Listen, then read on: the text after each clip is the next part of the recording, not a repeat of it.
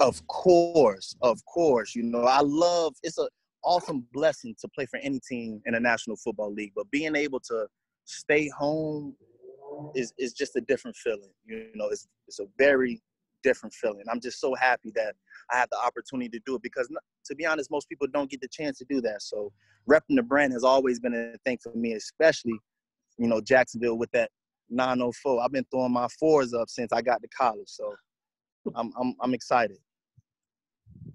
Yes, I did. And when I seen Jaguars had the next pick and I got a phone call, I tried to make sure I didn't press the wrong button on my phone and trying to answer the phone call. And as soon as he said, "This is from the Jag," I almost started crying already. But yes, it was a different feeling. It's hard to explain it. Man, I heard the news that I could stay home while I was home, and it's just different. It's just different.